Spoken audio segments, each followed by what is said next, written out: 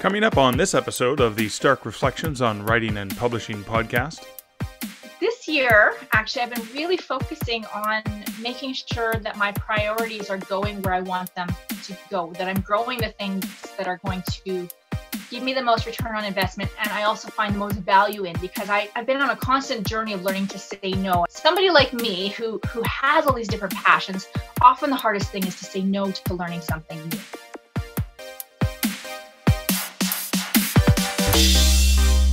Welcome to the Stark Reflections on Writing and Publishing podcast.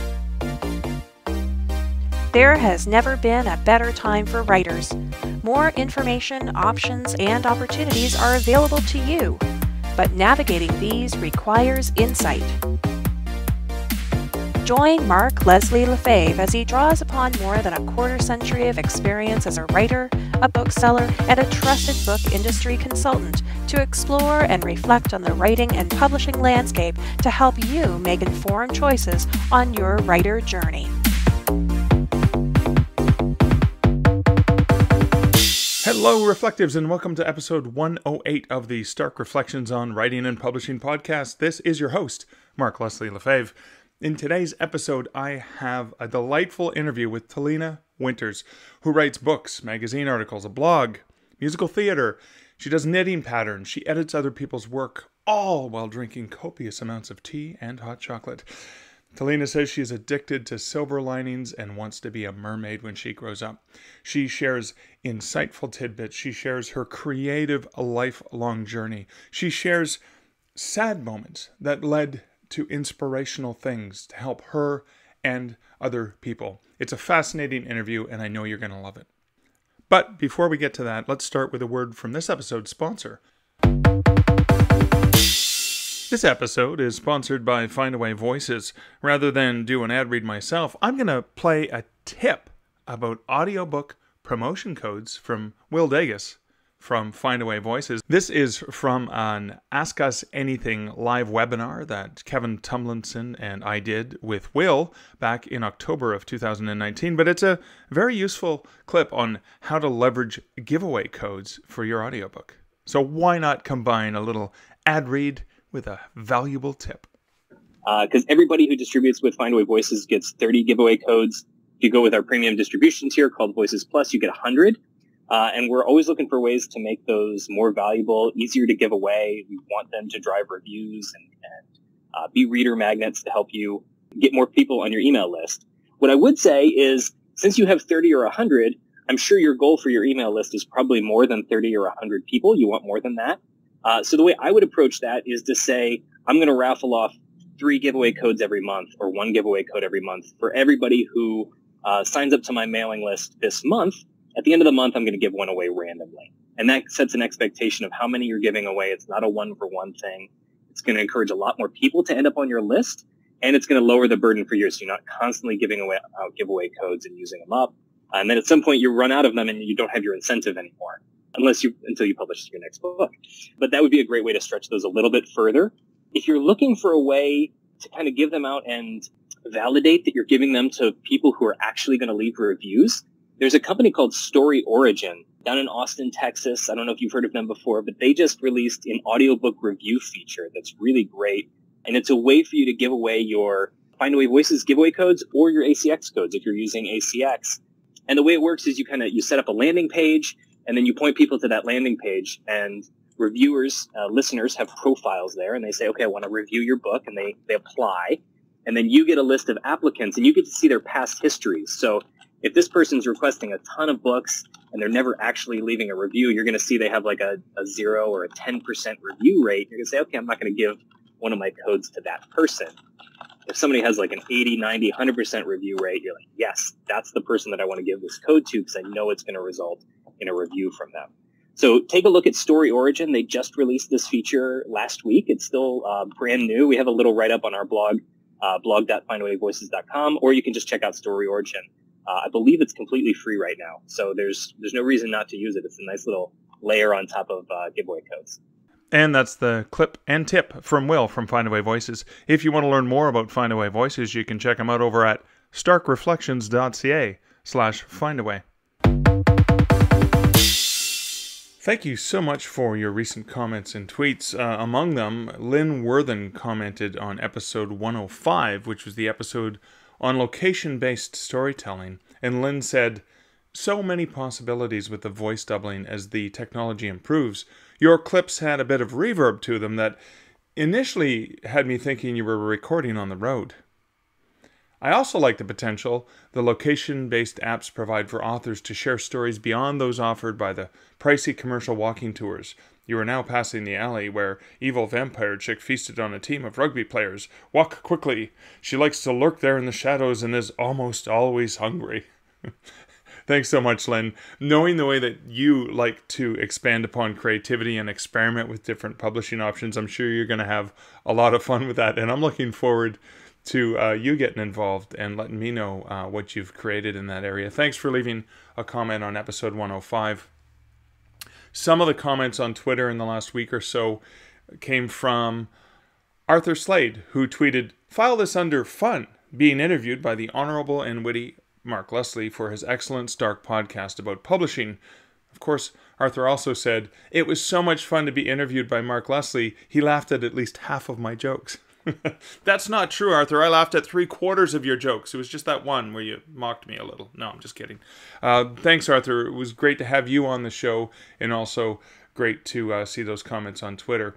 You can leave comments for me on the show at starkreflections.ca, or you can @ me on Twitter. I'm at Mark Leslie. You can also check me out over on Instagram. I'm at Mark Leslie Lefebvre. And now, in terms of a brief personal update, I believe I did mention that I already completed NaNoWriMo. I clocked in at over 60,000 words before the end of the month, so I was really, really pleased with that. And a good portion of the writing was on the book that I'm going to talk about in a second. But it was great because I also worked on a couple of other book projects and got little bits and pieces of extra writing done. So that was fantastic. I hope that your NaNoWriMo went really, really well. Now, Talena Winters, who is the guest on this podcast, actually recently interviewed me for an article on her blog, and it's called Mark Leslie Lefebvre Finds His Voice, and I'll have a link to that in the show notes. It's interesting to go back and read that interview she had done with me to compose the article, because there were things that I said in it that I forgot I mentioned. It was kind of interesting to go back and read that, even though it wasn't all that long ago. In terms of other personal updates, Lindsay, Andrea, and Joe had me on as a guest for episode 13 of the Six Figure Authors podcast. It's a great new podcast. I'm really enjoying the content. One of the things I love about it is when they go out and are in the world. So Joe and Lindsay were at NINC, and Lindsay was at 20 Books to 50K, and Andrea was at the WMG Publishing Workshop. And I love the fact that they're sharing their experiences there. Now, I had to be clear, as I was a guest on the Six Figure Author podcast, I had to make sure that they knew right up front, and the listeners knew, that I am only a 5-figure author and not yet a 6-figure author. But I'm working there. I'm working on it, and I'm working really, really hard. But of course, they made a wonderful exception for me, because apparently I know stuff, or my jokes are good. I don't know what it was, but they at least had me on the show, and it was a lot of fun. And that is a podcast I think you'll probably benefit from listening to. Last personal update, my December release, An Author's Guide to Working with Libraries and Bookstores, came back from my editor just the other day. And I made the updates and the edits really quickly, kind of working late at night, getting up early in the morning to get that ebook produced and loaded in time for the release on December 10th, 2019. Now, I'm still working on formatting it into the print edition, which I'm hoping to be available by December 17th. And I'm going to be simultaneously working to get the audiobook out before the end of December. Now, I will be sharing early audio drafts from the audiobook that I'm working on of some of the chapters from the book prior to the book's availability in audiobook, and they'll be available to my patrons who support this podcast for as little as $1, $3, or $5 a month over at patreon.com/starkreflections. And I'm doing that because, well, my patrons are so cool, and it's fun to give them extra stuff. You can check out An Author's Guide to Working with Libraries and Bookstores, which is on pre-order now as I record this on December 5th, and it is coming out on December 10th, Tuesday, December 10th, and you can check out the links to all retailers that it's on over at books2read.com/working with libraries and bookstores. Well, that's it for my personal update. Let's get right into the interview with Talena.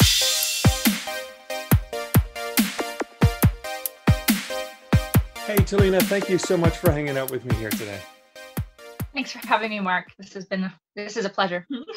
So this is interesting because when I look at what you're doing as a creative person, you're doing the newsletters and things like that. You're an author. You're writing books, but you also send out messages of books and inspiration. You've got knitting patterns that you share. You have a Patreon where you're also informing and sharing and working within a community. You're doing things on social media. You're interacting and connecting with people. With all of this stuff going on. Oh, and I forgot to mention, of course, you have a beautiful family, and you've got this big family, and that obviously is very important to you as well. So apart from the fact, there's only 24 hours in a day, you probably get a few hours of sleep, when you're not emailing people at 1 a.m. Little inside joke there for a recent communication that we've had with one another by email. But I guess what I want to say is, as a creative person who has all of these things in orbit, how do you define yourself if you meet someone at a cocktail party and they say, well, what do you do?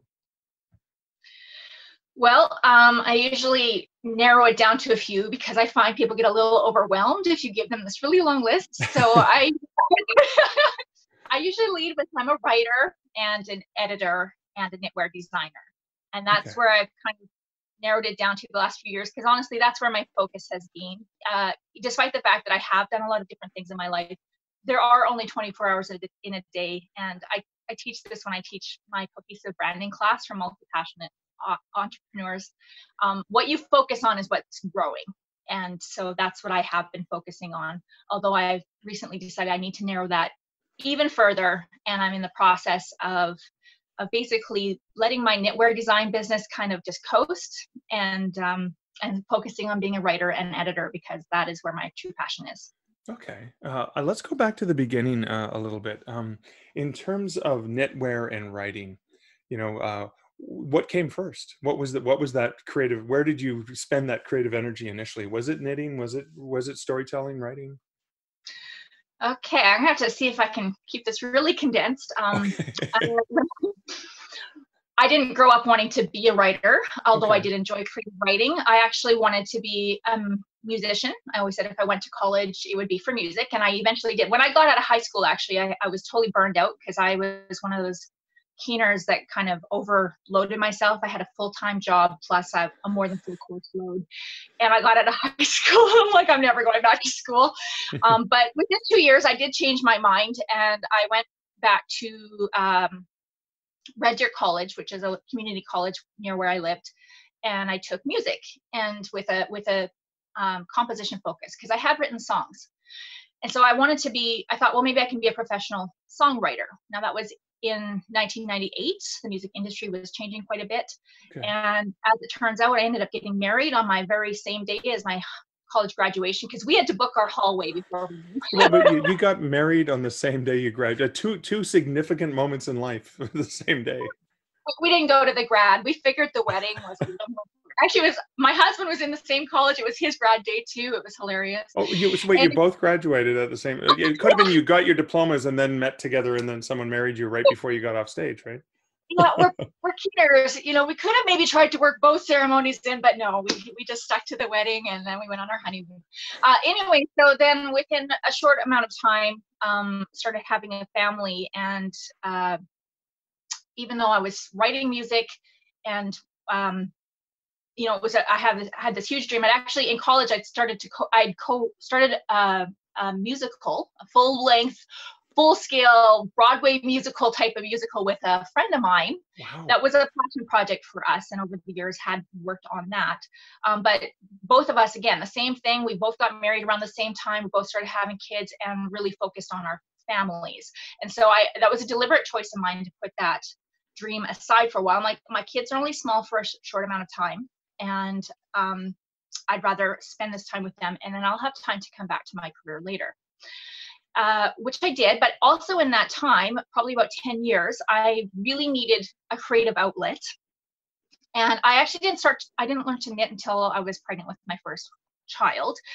But, so over time, I kind of just self-taught myself some things, and like the internet was still kind of new. Now knitting is wonderful on the internet, but at the time I found one tutorial that told me one stitch, and I kind of reverse engineered that, remembering what my grandma taught me when I was 5. Anyways, eventually got quite passionate about knitting. At the same time, this whole musical project kept coming back around at various times for various reasons. My co-writer and I, Candace Marshall, we're both very passionate about it, and we do want to see it produced. But point being, I was learning a lot about the craft of storytelling at the time, as well as songwriting. But I read a bunch of books about how to write the Broadway musical and realized we needed some revisions. So we had a couple of years there where we did have some really intense focus on that. And then at the same time, like when my third one was born, 3 years after my first one, so I had like little ones all together. Lots of little people. Wow, it's just like bang, we just couldn't walk by each other in the hallway without getting pregnant. Anyway, so we actually, when my third son was a month old, we moved to a new town. We moved to Peace River, where we live now. And I didn't really know anyone. It was the end of December, so it was a really terrible time for getting out and about, especially we're in a northern community. Winters are kind of hard. And it's a wonderful community, but it does take a while to kind of get in and figure out, where people are every time you move like that. So it was like, that was the end of 2005, beginning of 2006, and blogging was like this big thing. And somebody sent me, my friend that likes to write started a blog, and I saw her first post. I'm like, oh, I must do this. So I started blogging actually as a way of keeping in touch with the family and friends that we had left behind, and found this amazing community and a wonderful creative outlet. I loved the writing. And so that's 2006. And then you were asking about how I got into the knitting. So I blogged for years. And then by 2010, I had already designed several of my own patterns, and people were asking me, because the knitting community was really taking off online too. Right. Knitters are a really techno-savvy bunch. And there was a website called Ravelry, which is still around today. It's the social networking for knitters and fiber enthusiasts. And people were like, is there a pattern for this somewhere? And I'm like, no, you should design. I'm like, I'm not the designer, but I did start putting some patterns out there just for fun, and decided I would sell them on Etsy. And that's kind of how that got started. So these things were all just kind of creative outlets that I just ended up eventually turning into businesses. For a while there, it's like I just couldn't do something and not make money from it, which is partly because I was staying home with my kids. I eventually started homeschooling them, and I really wanted to be able to contribute financially to my family without having to go out. I'm such an introvert. I sold Pampered Chef until my second son was born, I think, is when I stopped that. And I was going out 2-3 nights a week in winter, and I was just like, I don't want to do that anymore. I just want to stay home. So that's how I learned to speak, even though it's still but I got comfortable with small groups. We'll probably talk more about that later. Yeah, well, I mean, that's something that never changes, right? You may get good at it, but doesn't mean that you're a natural at it. It means you still have to get into your zone for removing from that introversion and into public society and into social spaces. Absolutely. You had mentioned, so you talked about, okay, you're looking at knitting and writing, and writing's going to be probably taking precedent. What was the first book? How was that experience for you when you started to? You went from this dream and it's probably an ongoing thing, is the musical. Yes. Writing music to the musical, then to a different form of writing, which is like text, prose, novels. The first published book, I believe, was an inspirational romance. Did I get that right? When did that all come about in the midst of all of this, all these moving parts? Well, so as I said, I had found quite a blogging community, and some people would tell me once in a while, you should write a book. And probably because I'm addicted to fiction, I had been a fiction enthusiast, let's say, since I could learn how to read at the age of 3 and drove my parents insane, asking them to read Hop on Pop. So then I eventually learned to read it myself because they wouldn't anymore. And so I just always heard you should write a novel. It didn't occur to me because I wasn't a huge, at that time, I hadn't read a ton of memoir. I hadn't read, all the nonfiction I read was basically how-to stuff or historical stuff. And it just didn't occur to me. So I was like, well, I don't have any ideas. I don't know how to write fiction. I knew that, I'd written some in high school, but it wasn't my passion. And I'm like, But then in 2010, I was watching the young adult mermaid series H2O, because mermaids have been my little secret, not so secret passion since I was quite little, way before the mermaid ever came out. And I had this idea. I was like watching this show, and it was like not long after Pirates of the Caribbean, I think 2 came out with the mermaids that were, the vampire mermaids. And I was like, why are mermaids always having to drag sailors to the bottom of the sea? Where are all the mermen? Like, what's the deal, right? And all of a sudden, my brain started going, answering this question. And I got an idea for a world that just kept growing and growing. And I did research, and it kept growing. And I was like, this is amazing. If I want to read something of this, I'm going to have to write it. Right. And so I went and I took a course from Holly Lyle. I took her How to Think Sideways novel writing course. And as practice for that course, I started writing this inspirational romance story. Now, I was still homeschooling my kids at the time. I had my oldest 3 were all in school that year. They were in grades like 1. Nope, they were grade 1 and like 3 and 4, I think is how it was split up. And a year before that, we had also adopted a 1-year-old, and his name was Levi. And so he had been keeping me busy for a while. No, wait, I'm getting this mixed up. This is still 2010. Yeah, so I took this course kind of in the midst of this adoption process. I was like trying to, it was a little intense, but it was awesome. It was a huge blessing to our family. But so I'm homeschooling, and then it gets to December, and I would always take December off and do some things for me. So I was sewing, which has been something I've loved to do since I was a kid. And I had this idea like, I wonder what it would take for someone to be a self-taught couture sewist. And so then that got my idea for this course, which I then wrote the story and showed it to my mom. And she's like, this is amazing. I'm like, oh, great, Mom, thanks. And then that's right. 3 months later, that's when we adopted our son. So it went in a drawer. I did not have time to deal with it. We had a year of very intense times with that whole transition process, because it was very quickly. It wasn't something we had planned to do, nor had the other family planned to give him up. Right. So it was good. They're family friends of ours. So that, in case anybody's wondering, like, how does this happen? So that was amazing. But yeah, the story was in a drawer. I wasn't doing anything with it until, after about a year. And then my mom's like, you should do something with that story. I'm like, my mom is amazing. She's so supportive, but she would love anything. She would love my grocery list. It's unputdownable. I could not put this down when I was going through the grocery store. She's fantastic, and I love her. And she's actually now, I've been able to, she was my first hire this summer. She's helping me run my business, which is awesome. She's a very supportive staff member, isn't she? She is. Yeah. Anytime I need a feel-good moment, I just call up my staff member and say, hey, what's going on?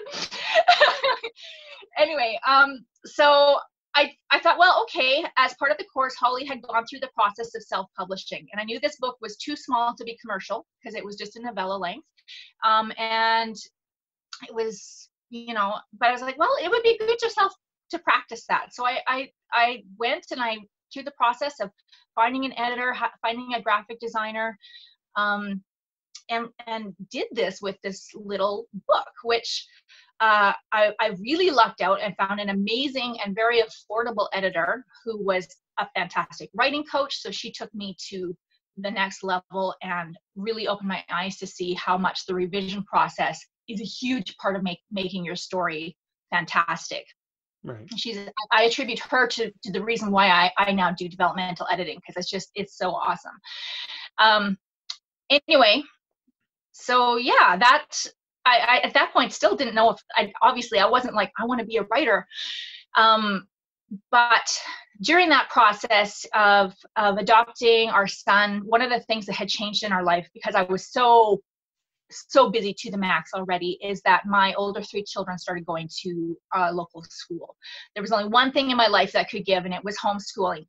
Right. So they went to school, and I had been home for a year with our youngest son. And so that's when I had kind of the time a little bit to work on this. I did have another online business at the time selling saddle pads, believe it or not. That's not even on my website. But that was actually what I was doing for income at the time to bring in a little bit of extra income into our family. Is I had an eBay business where I would sell these really high quality saddle pads, which my mother's company manufactured. Yes, we're a family of entrepreneurs. Yes. Anyway, so yeah, and then in between that, I got this book ready to publish and started to get an inkling of what I wanted to do with my life. I was at a transition point where I was 24/7 caregiver for our youngest son, but I was no longer, my time wasn't so intensely, taken up with everything else to do with my children. I had this time during the day that I knew in a few years, my youngest son would be in school as well, and I would have more time finally to put that career back on a front burner. And so I actually got a speaking job that spring, and and I had been on the web internet for a long time by then already as a musician and as a blogger. And so I was starting to get this idea that I wanted to be somebody who was an inspirer, an encourager. I've always been an encourager. It's something that's been part of my personality, and I really started to see that as something I wanted to use as a business model. I wasn't sure how that was going to look yet.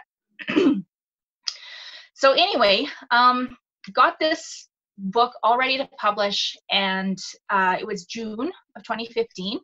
And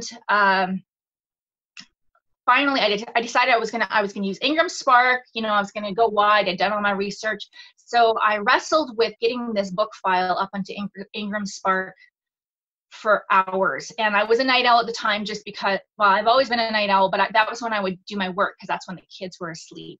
Right. And so I worked on this file until like 3 a.m. Finally got it uploaded. And that next morning, unfortunately, my youngest son, who was 3, he had just turned 3 2 months before that. He was quite busy, quite headstrong, and he decided to be quite clever to hide behind his daddy's truck while daddy was taking the boys to school. So, and I know I warned you about that in advance. And so we lost our son that morning, and that threw obviously our whole lives for a loop. It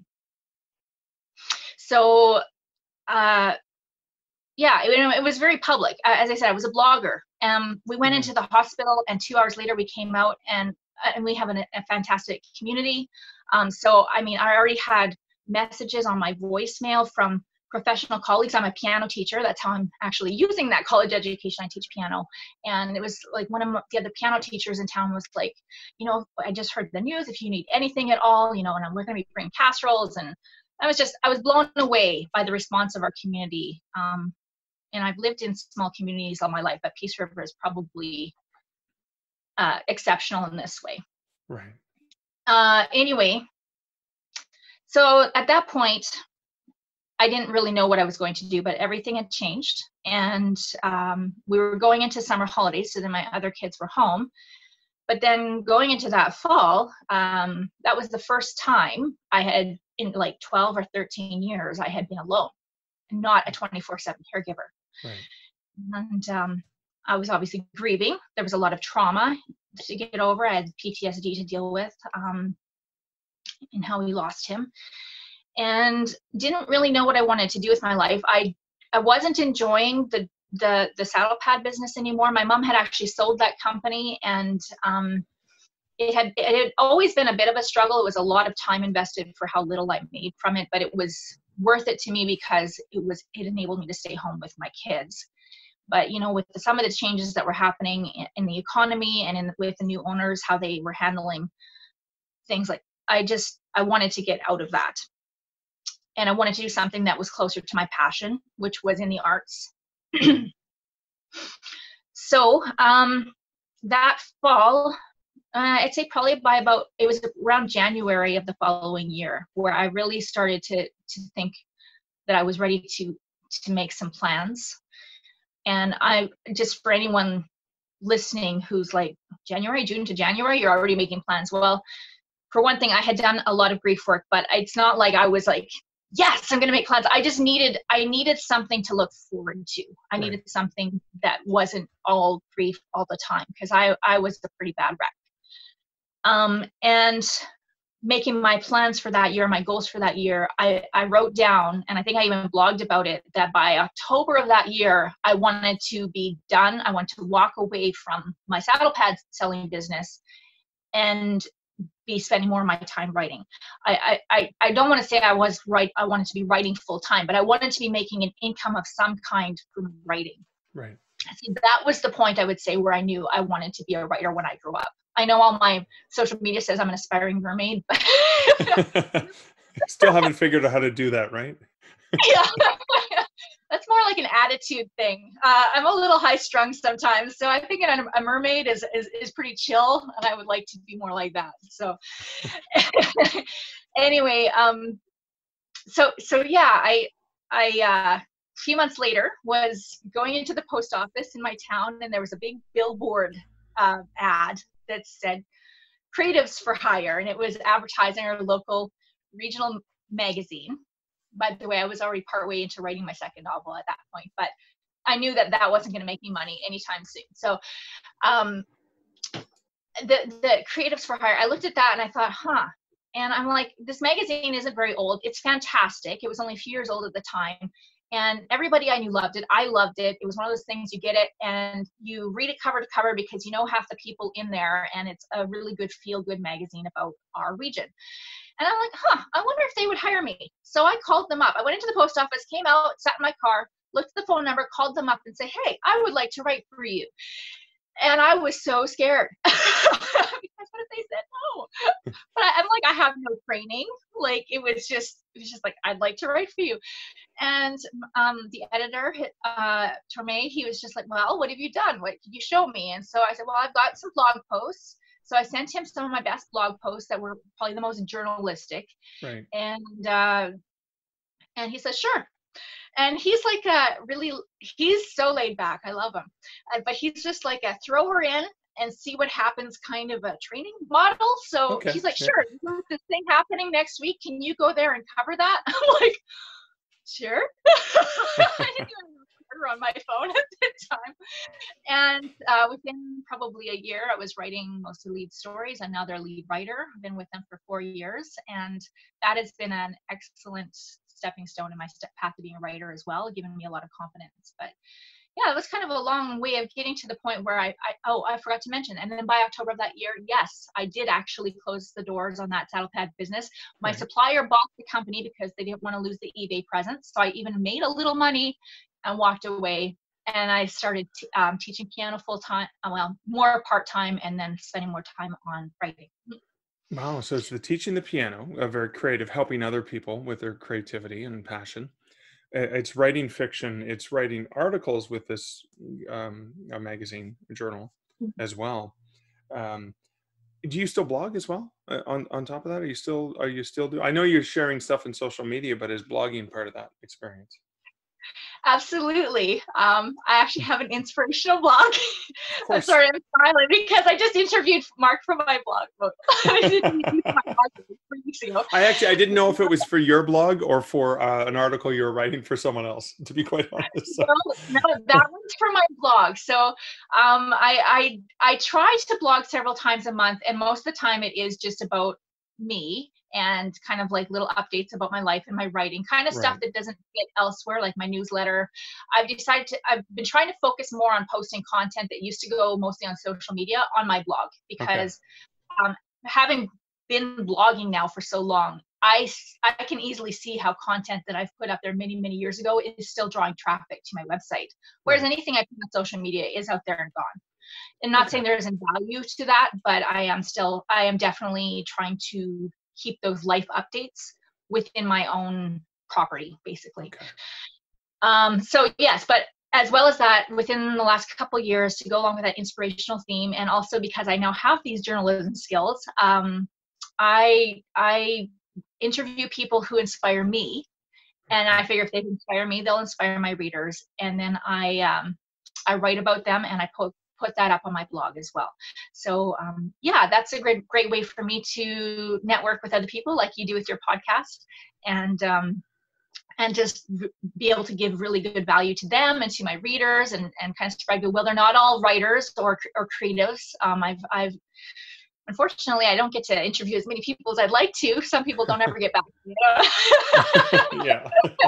But I have interviewed like knitters, and I interviewed someone who's an influencer and just had a really amazing story. Like, just, it's not something I have time to do as much as I'd like either, because I'm pretty busy with other stuff, but I get as much on there as I can. So how do you divide up the time? I mean, you've got family time, you've got, multiple jobs, right? Like part-time work. And then you've got the passion, you've got the blog, you've got the Patreon account where you're providing content for people who are avid to receive it. And then you're also writing fiction, you're writing novels. How do you divide up your time to make sure you can get it all done? Good question, Mark. I'm not sure that I'm an expert. Somehow you make it happen, though. I do make it happen. So this year, actually, I've been really focusing on making sure that my priorities are going where I want them to go, that I'm growing the things that are going to give me the most return on investment, and I also find the most value in, because I've been on a constant journey of learning to say no. As you can, somebody like me who has all these different passions, often the hardest thing is to say no to learning something new. Right. And following that new bunny trail or whatever it is. And so I've had to kind of, over the years, I put composing and songwriting on a back burner. A few years ago, I realized that wasn't my passion anymore. I wanted to be a writer. And that's okay. It's not like it's not ever going to happen as far as getting that musical out there, but where that's at, it needs a lot of money and a lot of collaboration from other people to take it to the next level. We've got it as far as we can get it on our own, kind of thing, which is fine. We just don't have that investment capital right now. So yeah. So, put that aside. And then this fall, I actually spent a whole bunch of time super analyzing exactly how much time all of my different business activities took. I put it all in an Excel spreadsheet. And then I was just like, wow, no wonder I always feel behind. And I always feel like my list is getting longer, not shorter. And I'm frustrated that I'm not progressing on writing my fiction as fast as I want. And I still have that to a certain degree, but it really helped me to prioritize. That's when I started to step back from social media a bit. I discovered that you don't have to spend as much time on social media as you think for people to remember who you are, right, and to give them value. Most people don't even notice if you disappear. So there's writers out there that get stressed out that you have to be on social media. You should be, but you don't have to be out there 5 times a day, because that can eat up your whole life. And then I do have these cycles. Like the magazine I work for is quarterly. So 6 weeks out of every 3 months, I spend a lot of time working on that. But in the other 6 weeks, then I can spend, I call them my flex hours, working on other things. So I can schedule in editing for other people. And then I'm working on trying to get some time in on my own fiction every week regardless, but it is a challenge sometimes. And yeah, I also started using an app called Timely, which isn't free except for the first 2 weeks, but it is fantastic because it has an AI that it basically just runs in the background on your devices, and it tracks everything you do. Right. And so you stop lying to yourself at that point. About what you're actually spending time on. Yeah, exactly. I was researching cat videos. So and then I am also able to see exactly how much time is logged every week on actual work. And for me at this point, because I was always feeling so stressed and so behind, my challenge was often making sure that I didn't work on the weekend so that I could spend that time with my family, which is really important to me. And so it's important. I talk about this in my newsletters a lot because it's something I need to learn, that every time I say yes to something, I'm actually saying no to something else I've already said yes to. So I need to make sure that if I'm saying yes to something, it's not taking away from those things that are hugely important to me, like spending time with my family. My oldest son graduates this year and he's going away to college in the spring. And so I'm really feeling that this year. I really want to make sure those weekends are spent with my family.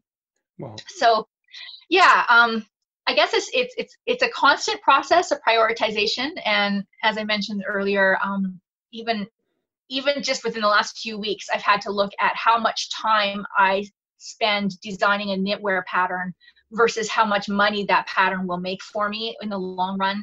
And Right. as much as I love to help knitters and I love knitting, that's not going to change because it's my sanity time. But the pattern production itself isn't very hugely money making.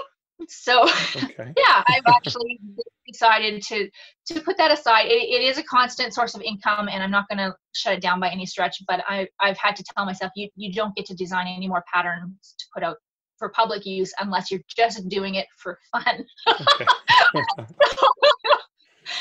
So there it is. You still have to prioritize. You still have to decide how you're spending your time. Well, I think this last question I'm going to ask you, I think it probably, I suspect, based on chatting with you, that it speaks to priorities in life. Now, on your website, there's a quote that says, "The universe is made of stories, not of atoms." And I imagine you place that there probably because of priorities. Is that right? Is there a reason? Like, why? What's the story behind that quote? Well, so because I have all these different aspects of my brand that I bring together on my website, I had to find something that brought them, that was kind of the unifying thread. And inspiration and encouragement is one of them. But I am passionate about stories. And the stories of my life, which, I've had more than just the loss of my son to grieve. There's been a lot of other things farther back. They're what define me. They're what have made me who I am. And that's also what defines each one of us. And I would say that one of the things that grief did is just allowed me to give other people a lot more grace and realize that we're all really, we're all dealing with something. We all have our own story, and you just have no idea what's going on behind somebody else's head.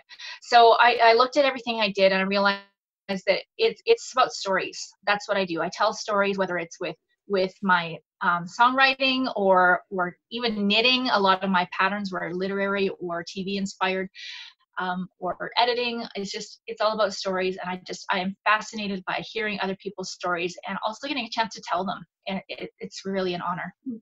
Awesome. Well, because you've inspired me, I'm sure you've inspired my listeners. Where can people go to find out more about you? Well, my website, talenawinters.com, and that's TALENAWINTERS.com. And then I'm also all over social media, most places. I'm just at Talena Winters. I'm most active on Facebook and Instagram and Twitter. I'm fairly active. Mostly I'm Instagram. I'm active on Instagram, and then it just kind of goes out other places, but I'm still in those other places responding to people. I have an author page on Facebook at talenawinters.artist, and then I have a separate one for knitting at My Secret Wish by Talena. And yeah, that's it. And also I have that monthly newsletter. I got told this summer by one of my readers it's the best author newsletter ever. I have to say, like, that was a pretty good feeling. That's a good feeling, yeah. So I'm like, well, now I don't feel any pressure at all. I have to keep this up. Talena, thank you so much for hanging out with me here today. Oh, thank you so much, Mark. This was great. I appreciate this. I love listening back to that interview with Talena. And there's a couple things that you talked about that I think are really, really important when you're thinking about all the things you need to do as a writer, all the things you want to do as a writer. And that's the importance of saying no. There's a couple things there. The first one is when she says, every time you say yes to something, you say no to something else. And that's importance of prioritizing. Yeah, you want to do all the things. You want to be able to work on different projects and go to places and do different things, but you can't do all of them because your time is limited. So every time you say yes to one thing, it may mean saying no to something else. And so that's where you have to pause and prioritize, which I think is critical. And then the other thing that she points out that I think is really important is she says you don't have to be on social media all the time to be visible and available. This means you can be on social media without it having to be a time suck. She talks about some tools that she uses in terms of timing what she's spending her time on, and that's one thing you can do. The other thing that can be valuable is scheduling your time. The way you would schedule your time for writing, you would say, okay, I'm going to be on social media. Maybe I'll dip in for 20 minutes here or half an hour here or an hour. And one of the things that I do, because I do manage a lot of different Facebook pages for some of my nonfiction paranormal books, such as Haunted Hospitals or Spooky Sudbury or Haunted Hamilton, etc., is I'll go in and pre-schedule. I'll spend an hour pre-scheduling a week's worth of posts so that I am on social media and I'm relevant. You can pre-schedule tweets using TweetDeck and other tools. And so you can actually be constantly having content coming out. And then once a day or whatever schedule you feel comfortable with, so it's not too much time suck, you can be alerted to or pay attention to alerts and notifications. So again, you can reduce your social media time, which can be actually depressing and a downer and be an amazing procrastinator's time suck. But you can reduce it without having to completely get rid of it, at least for me anyways, because I find that I do have to be on social media in order to respond to things from the author community. So I can't just get rid of it altogether. I have to come up with ways to strategize and use it more effectively and more efficiently. So remember, saying no and being able to schedule or limit your time on things that take time away from you and your writing and your publishing and all the things that you do to be successful.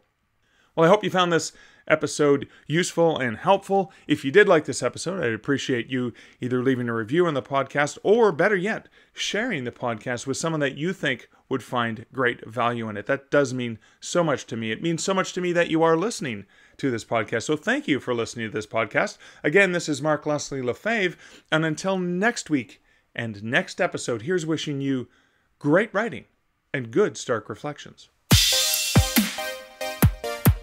Thank you for listening to the Stark Reflections podcast. You can find show notes for each episode at starkreflections.ca.